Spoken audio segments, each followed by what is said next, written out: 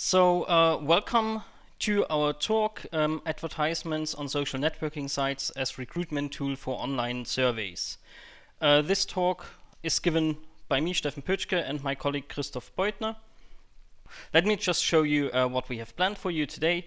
We will start with a short introduction to the method, then tell you what to consider when planning your ad campaign, when implementing it, and we will close with some examples. Let's get right to it.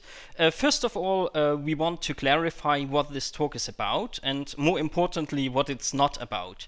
Because it's relatively clear from the title, I think, that we will focus on advertisements on social networking sites, specifically on Facebook and Instagram, and they are used to recruit survey respondents. So what the talk is not about is, for example, web scraping or the method to invite people to participate in surveys through posts in Facebook groups or something like this.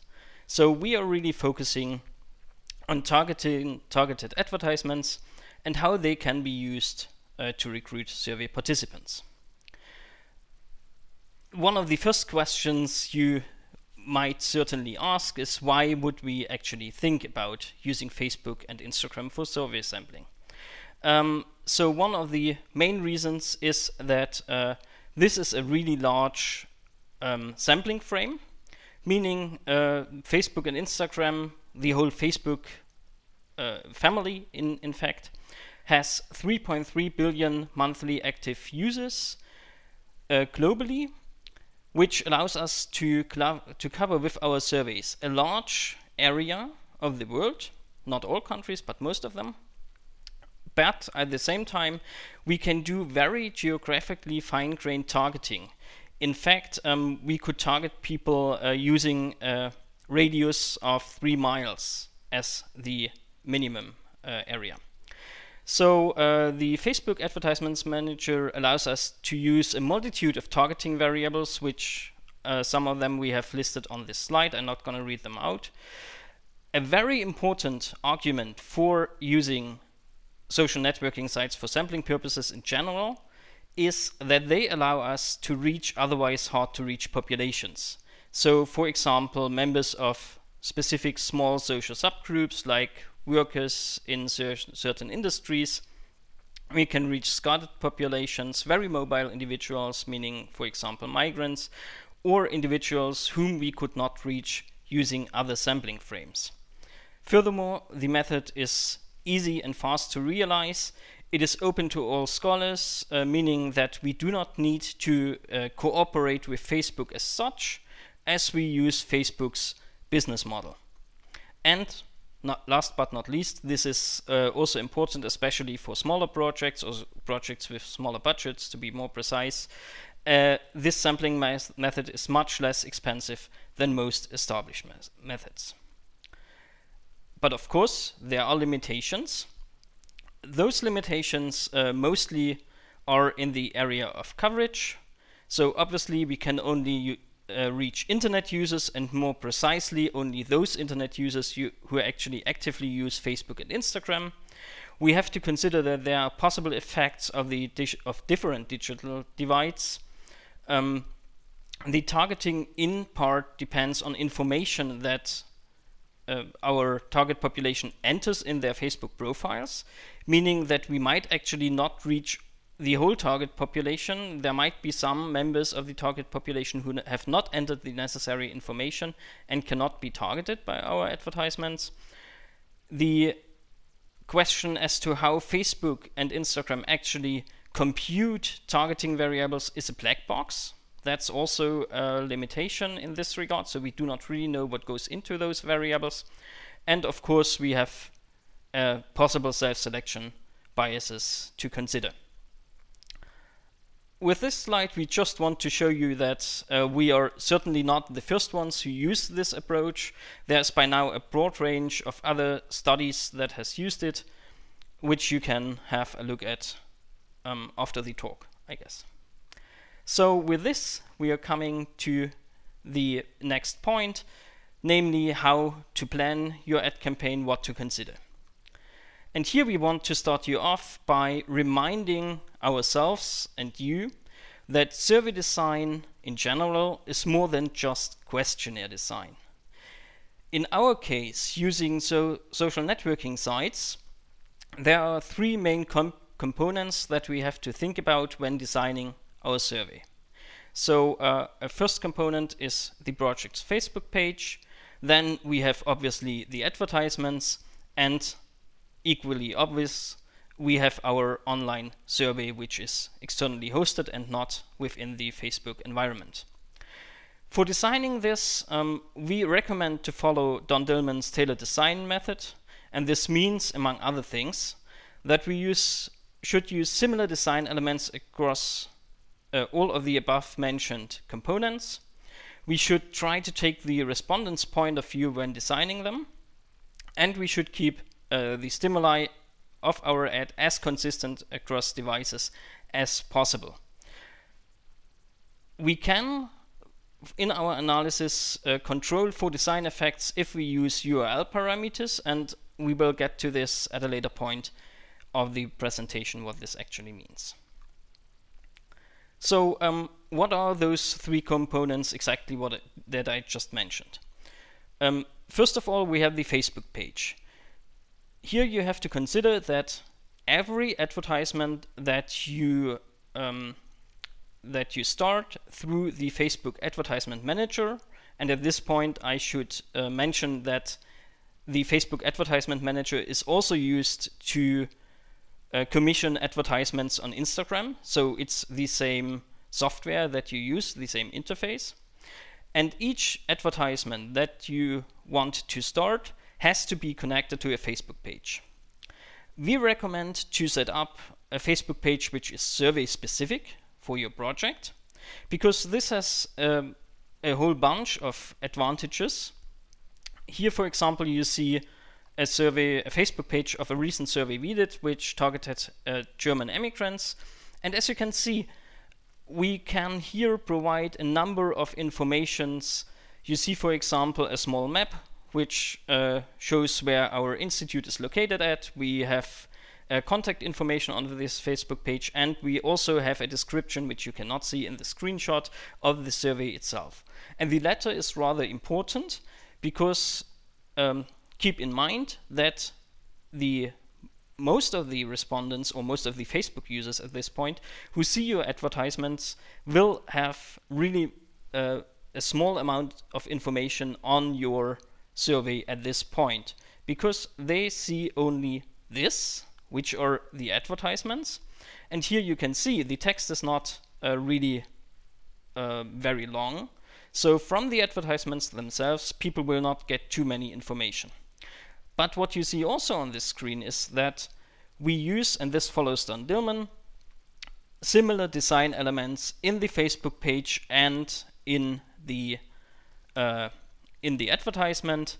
Setting up a specific Facebook page for your project also means that the title of your Facebook page, which should be the title of your survey, will be on top of the advertisement next to the profile picture you choose, which in our case is the logo of our institute. If for some reason you would have to use, for example, the Facebook page, official Facebook page of your institute, the title of your survey would just be under the media element, which would not be ideal. And the third element that we have to take into consideration is, of course, the survey landing page. Again, here we will have information about our survey. So coming to the advertisements themselves, again, we are following Don Dillman in the sense that your advertisement should really speak to your target population. Obviously, it should catch their attention, but it should also activate them, motivate them to participate in the survey. So the first thing is obviously the title of your survey itself, but the next important part is the advertisement text. And as you can see, again, the text is really short. So be as specific as you can and try to motivate your target population to participate in your survey. Under the text itself, you have the media element. Keep in mind, Facebook and Instagram are very visual media.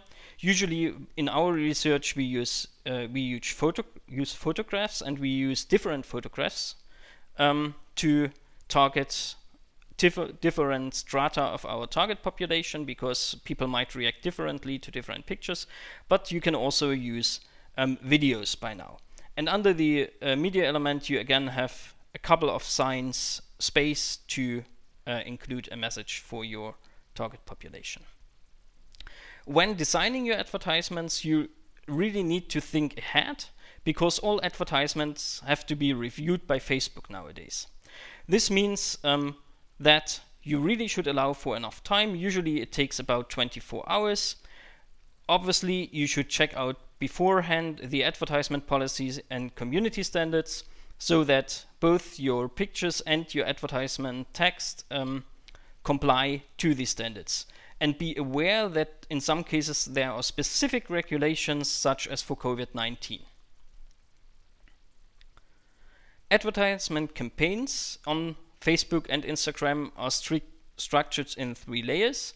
So we have the campaign itself. Within the campaign we have 1 or more ad sets, and within each ad set we have 1 or more ad.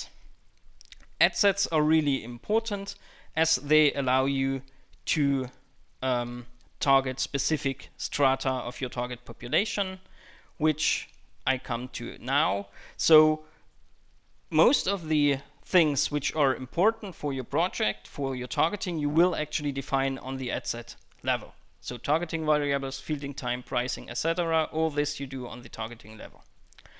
And it is important not to forget that Facebook does not know which variables are important for you, which targeting variables, unless you specify it.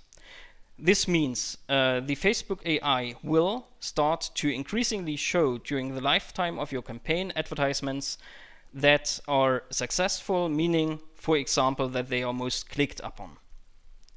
And it will not automatically stratify your sample by age, for example. So if it is important for your research to reach, to have some diversity in terms of age, you need to use different ad sets for different age cohorts. And again, you should include URL parameters in your advertisement, so that later on you know in your data set which advertisement, which ad set users on Facebook actually came from, and those who then turn into participants, into observations in your data set.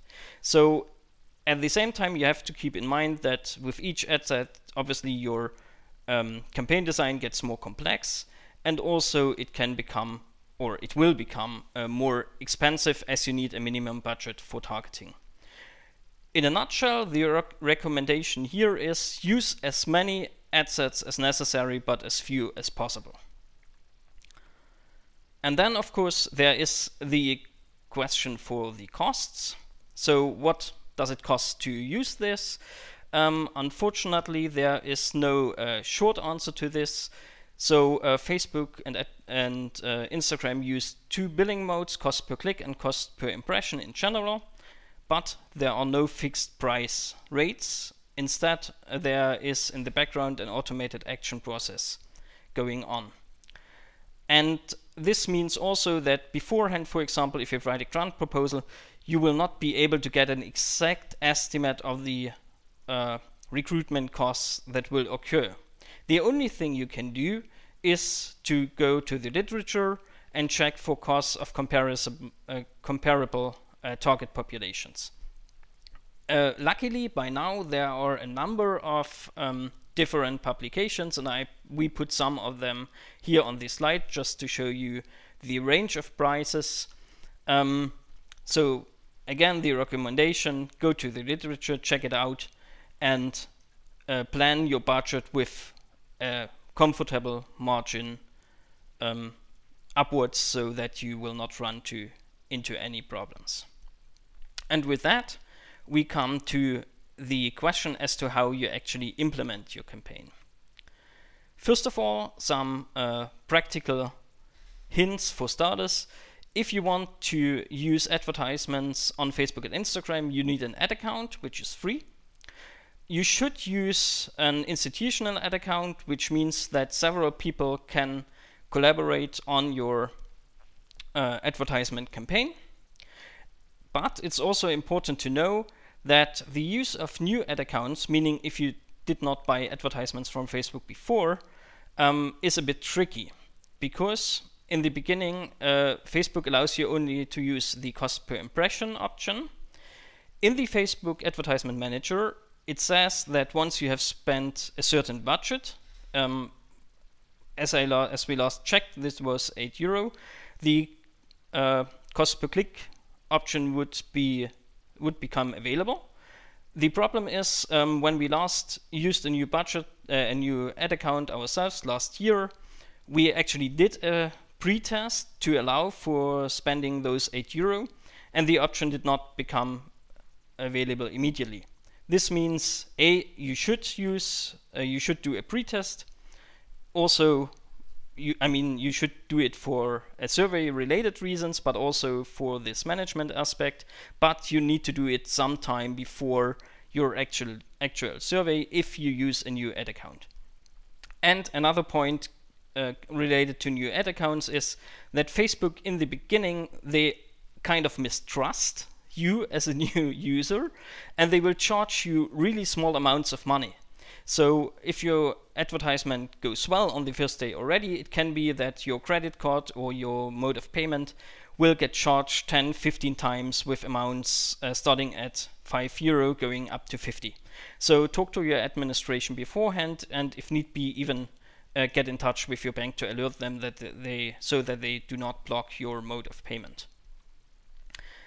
Okay, so now how do you go about actually commissioning the advertisements? You do this by the use of the Facebook advertisement manager. I have mentioned that before.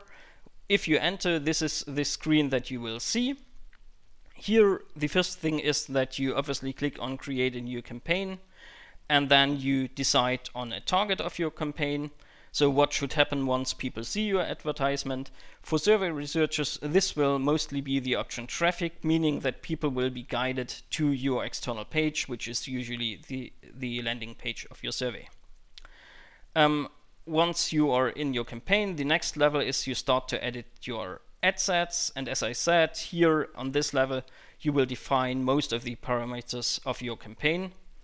And importantly, once you start doing this, once you start defining different targeting parameters, Facebook will calculate your target population. So this number which you see on the right here will start to change according to your adjustments. We already mentioned on the ad set level you will choose the targeting criteria, the most important ones we have on this slide. So you can say how people should relate to certain locations. You can define age ranges, gender, and interests. And you also have to decide on the placements of your advertisements. So first of all, you have to choose the devices they should be shown on, then the platforms, meaning Facebook and Instagram, and where within those platforms the advertisement should appear. Once you have done this, you will go to the editing of the advertisement itself. You have to choose the media element, that is clear. You have to define the text elements, and this is now the point at which I get into more detail regarding the URL parameters, which I have mentioned several times now. So for each advertisement, you can define URL parameters, which, provided your survey software allows for that, will be registered with each observation in your dataset. And this means the following. In our research, we used, for example, here a number of different URL parameters which identify different things. So first of all, we have static URL parameters.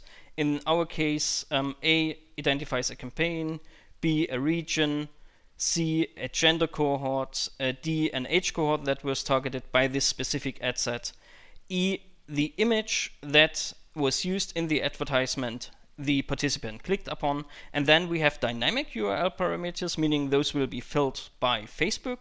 And these tell us in this case which Facebook platform, Facebook Inc. platform people came from, so meaning did they see the advertisement on Instagram or on Facebook. And G gives us the exact placement, meaning where on Facebook, in which Facebook element actually was the advertisement displayed. So obviously you have to go through all of this, and there are more parameters. This was just a quick overview. Once you have done this for one advertisement, you can copy the advertisement as often as you need within your ad set. Then you can copy and adjust the ad set as often as you need it for your campaign. And if you use more than one campaign, you can then copy even the campaign and adjust it as well.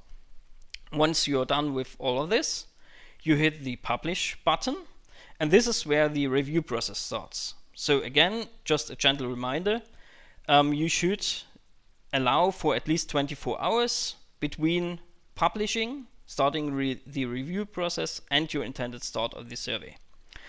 Once your advertisement campaign and your survey obviously are online, you should constantly monitor the progress of the campaign and adjust the settings as needed. And then this slide is just to point out that until now there are not that many defined standards for survey researchers, what we should document, what we should report when using this method. So better safe than sorry, document as much as you can. And on this slide we also give some recommendation what from our point of view you should at least include in your publications when you used this sampling method. And with this we come now to our examples, and I hand over to my colleague Christoph. Thank you, Steffen. I will start talking about a study we did surveying German health professionals. So why did we decide to use Facebook and Instagram? So health workers are at the front line of the COVID-19 pandemic, and due to their job, they of course have a really increased risk of exposure to the coronavirus.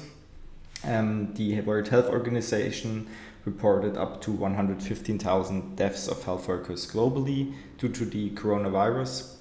And of course that leads to a high stress level, and mostly health professionals are already subject to a high stress level due to their responsibilities, their long working hours, their working conditions.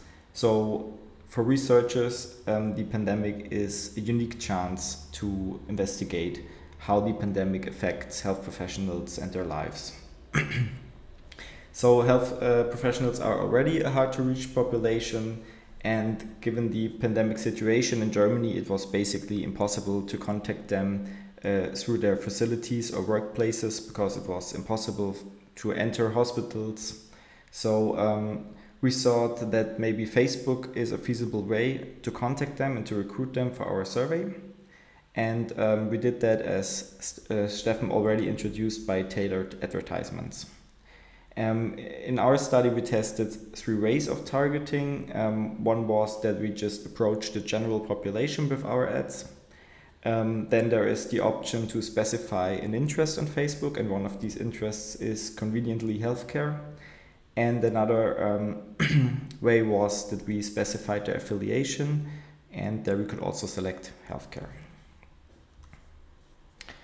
Okay, so a few facts on the study. So it was a German online survey. The questionnaire was consisted out of several parts. There was one part where we asked the respondents for their work experience during COVID-19, how their experience changed. Then there was one part about vaccination and which vaccines they would recommend to their fellows and their family and friends. And then a few demographic questions that are pretty standard in survey research. The median completion time was 15 minutes for the questionnaire. Yeah, we were targeting only German health professionals, and they were defined really widely. That means individuals that worked in the health industry, in hospitals, that are doctors, nurses, all of those kind of people. We target them exclusively through Facebook and Instagram ads, but it was also possible to access the survey during our Facebook page. But only 83 persons did so, and that only led to 3 complete questionnaires, so that wasn't really successful. The questionnaire, the ads, and the whole Facebook page were only in German, because we were only targeting German health workers. We didn't give any incentives, and the field period was from 20th of April to the 3rd of May of this year, and then we let the survey open a little bit longer until the 21st May of 2021. So a few more words on the setup. We were using 5 tailored advertisements. All of them were showing pictures that showed health professionals in various situations. And we were specifying a few more quotas. Gender, there's only the option to specify male or female. Then we split up the age range Facebook allows in 2 similar sized groups. And then we had another specification that was the region. For the background, Germany consists out of 16 federal states, and we created 3 groups out of them. The 3 smallest states by population size, the 3 largest states by population size, and then the rest in the middle. Yeah, the ads were placed on Facebook and Instagram, and we used on Facebook the feed, the stories, and the right column, and on Instagram the feed and the stories. And we allowed, of course, the inclusion of all devices, so you could use mobile devices as well as normal computers, desktop computers. Yeah, this is the participation. In total, we showed over 600,000 ads. Sorry. That led to 11,797 participations, but there were also 9,690 bots. And there's a variety of bots that visited our page, but the vast majority of those visits, I think way over 90%, were done by the Facebook hit bot. That's a bot used by Facebook to visit your site and to optimize how it is displayed on Facebook.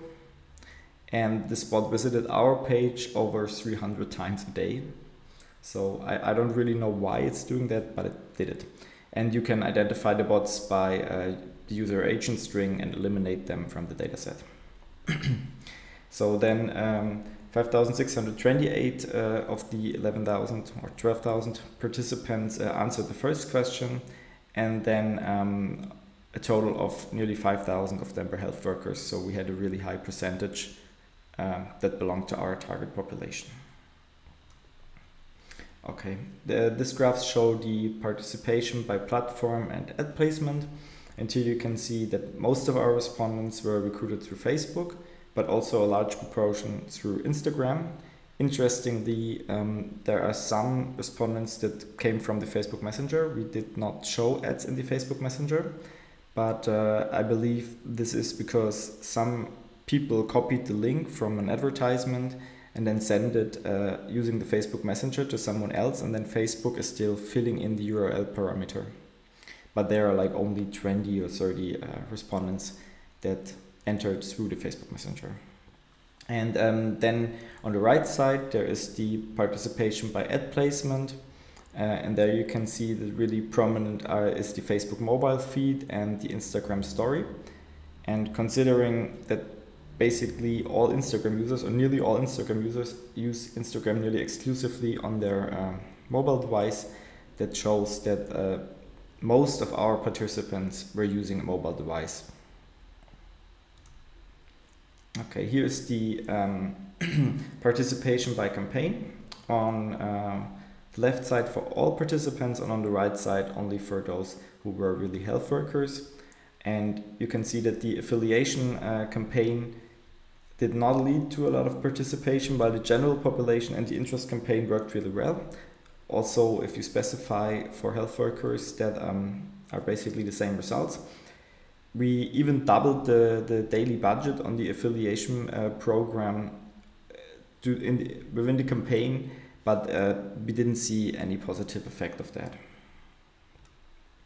So those were the ads we were showing. Maybe on picture 1, The woman is holding a flask showing COVID-19. Picture 2 is a stressed health worker. Then image 3 is a more symbolic picture. Image 4 showing a kid, and image 5 an elder person. So we try to always focus on pictures that show health workers in situations, but always with a little bit of a different tone to it. And we can see that image 1 and image 2 were most successful. Especially image 2 showing the stressed health worker seems to really resonate with our respondents. And in the course of our field phase, we saw that the algorithm was limiting the displayment more and more to image 2. And there's also some anecdotal evidence we could find. Maybe that is because we had this really special topic. But image 1 showing the flask with the COVID-19 label led to some really provocative comments. They were mainly related to conspiracy theories surrounding COVID-19. We had something, you get paid for that by Bill Gates or the government, or you are already part of a scientific experiment and stuff like that. So we did not think that it's really worth discussing that kind of stuff with anyone, so we were hiding them, and we checked once a day and were hiding all the comments that were related to conspiracy theories. Initially, we also wanted to show another image instead of image 5, where the elder man was shown. The image where was the one on the bottom, where a health worker was vaccinating someone or injecting something to someone. Vaccination is probably my interpretation, but Facebook banned that ad. I'm not 100% sure why exactly, but I guess it is because it shows violence or surgery or something like that. And we gave that picture into review to Facebook, but they still rejected it. Okay, so what are the main takeaways from our study? So first of all, as you saw with the affiliation targeting that didn't work, using the correct target mechanisms with a large enough reach is really important. The second takeaway is that you should optimize for mobile devices, because for us, a lot of the respondents were using mobile devices, because they were especially recruited through the Facebook mobile feed and the Instagram story. Then we saw that the pictures that resonated the best with our audience were those related to the topic and having a high symbolic value. In our case, the stressed health worker. So probably many of the health workers could identify with that picture. And last but not least, sadly, you should think ahead of what you do when you are confronted with hate speech, trolls, offensive comments, stuff like that, because that very likely will happen, as we saw in our topic. Yeah, so that's it for me, and now I will give over to Steffen again. I will present in less detail a second example, which is based on a survey we did on German immigrants on a nearly global level. So again, here really just I'm not going to read out all of that. Why would we use Facebook and Instagram? So migrants in general are in most cases hard to reach populations, even more so immigrants, because if you take a point of view from the country of origin, meaning you want to target them globally, you face a geographically very dispersed, obviously, population, and most sampling frames do not cover all countries. This is problem one. Problem two, even national sampling frames that might exist in some countries do not exist in others. And usually, as a researcher, you do not know beforehand the settlement patterns of immigrants. So you do not know which countries to target or which you can leave out because there are no immigrants from the country you're interested in. Furthermore, there are no well-established sampling methods for immigrants that could be used in a high number of countries. There is, however, for example, an innovative approach using population registers, also for German immigrants in this case, because in German population registers, you do not just have to register when you change your residence within the country, but also when you leave the country. And in this case, you can even register an address abroad. And I will come to that in a minute. And one specific thing that is obvious from the literature regarding German immigrants is that the different sampling approaches that have already been tested work rather well for European countries, but they do not cover really well non-European regions, especially if you consider regions like Africa, or continents like Africa, South America, Middle America, or certain parts of Asia. So also in this case, we did an online survey, obviously. We targeted German immigrants overseas, meaning individuals born in Germany and or holding German citizenship living in a non-European country. And we used ad sets to diversify our sampling strategy, and most important in this regard is that we used 13 ad sets that targeted different regions, meaning we first of all distinguished between the continents, and then within the continents we again distinguished 2 to 3 regions. So the hope being that this would allow us to really get a certain range of diversity in our sample in terms of geography. And we did this research in August of last year, also a rather short feeding period as with the survey Christoph just presented. Just really quick, some bullet points on some figures, some important figures of this research. So in this case, we used only a very small budget, in comparison at least, of slightly over 2,200 euro. And as you can see in the table, we reached with that already nearly 4,000 people who completed our survey. And as in the other survey, you can also see here that the targeting mechanism actually worked very well, as most of the respondents, namely 3,816, were actually German immigrants by our definition that I stated before.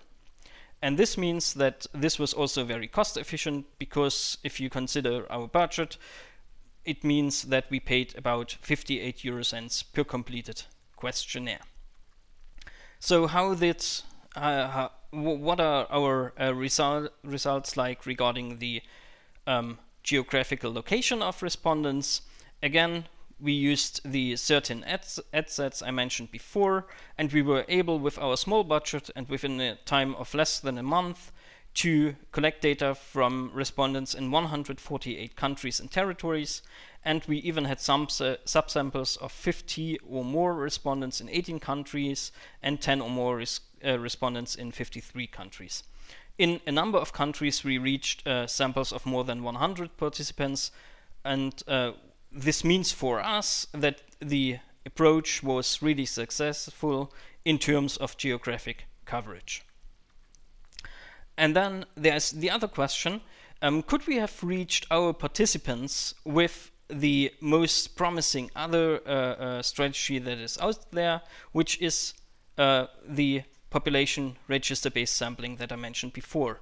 To ascertain this issue, we included several questions in our survey, and here we are just showing information of 3,226 participants who answered all necessary information, all necessary questions to give us those information. And what you can see is that only 15% of those respondents deregistered their German address with the German authorities, while at the same time providing a new address abroad, and were also still living at this address. So those people could have been reached by sending a letter to these addresses inviting them to a survey.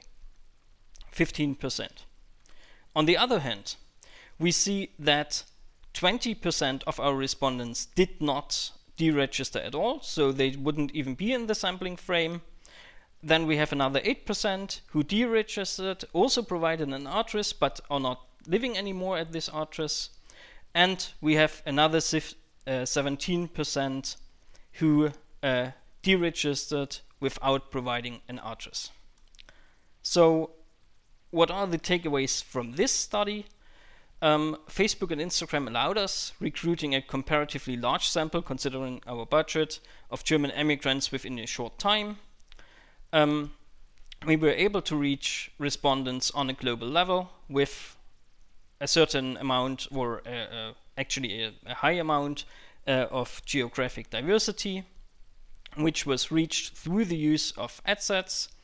And of those respondents in our dataset from whom we have the necessary information, only 15% could have been reached by a register-based sampling in cases when you would send an invitation letter to their address, and 45% could not have been recruited through this approach. And with this, we have basically reached the end of our talk. On this slide, we just want you to invite to check out a number of publications we already have out there, and there will be more in the near future, most prominently a GESIS survey guideline that should be out at some point during the next weeks.